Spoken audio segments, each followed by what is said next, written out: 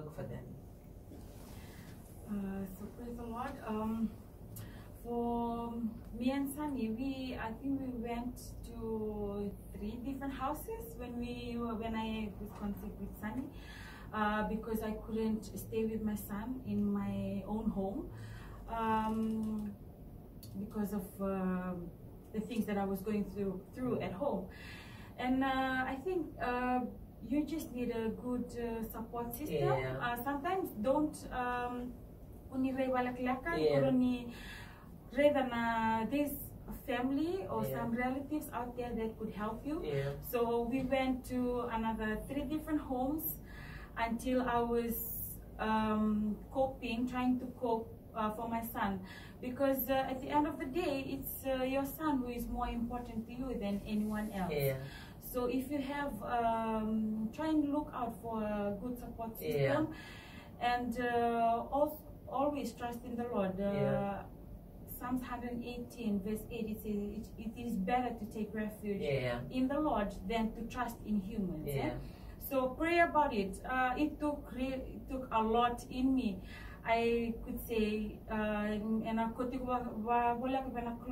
always tell him about your life, tell him about your child. And try and think of a good relative. There's always family or a relative out there that would be more than happy to take you in, but do not give your child away, or do not give up in life. There's always hope. When you're living, there's always hope out there, that someone out there would always help you. Well, we would like to thank you for taking the time to listen to us today. I am blessed, and I'm really blessed and inspired with these 2 young ladies willing to share their lives and willing to share their experiences that can either help you in your current situation or help you choose the direction you want to go when you are going to be faced with these things, knowing fully well the repercussion of your decision today.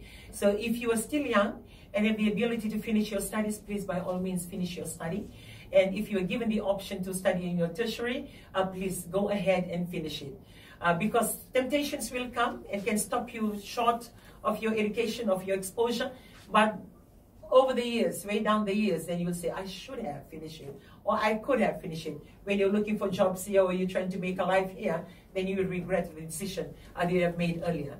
So to those of you that are listening in, or like for the church, what we do for the church that we go to, or for the youth that are listening today, when you have your relationship, you're already working, or maybe in tertiary, and you know, moving forward, this is the guy or the woman or the girl that you want to spend the rest of your life with.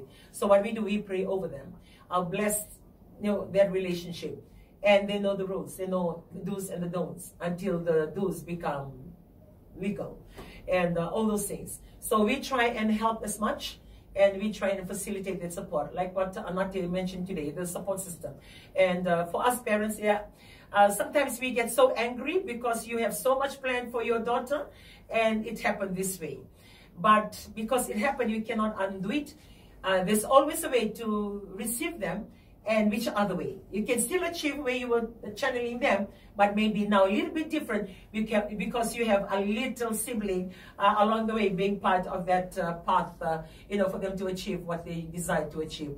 So on that note, we would like to thank you for taking the time to listen to us today in these 2 young ladies sharing their experiences. We will continue to share, bring them in, and bring TOORAK in on how being obedient, staying in, and managing your life well, and managing your funds well, to what you can achieve within the small age you've got, compared to how you get into your 30s and 40s and start achieving,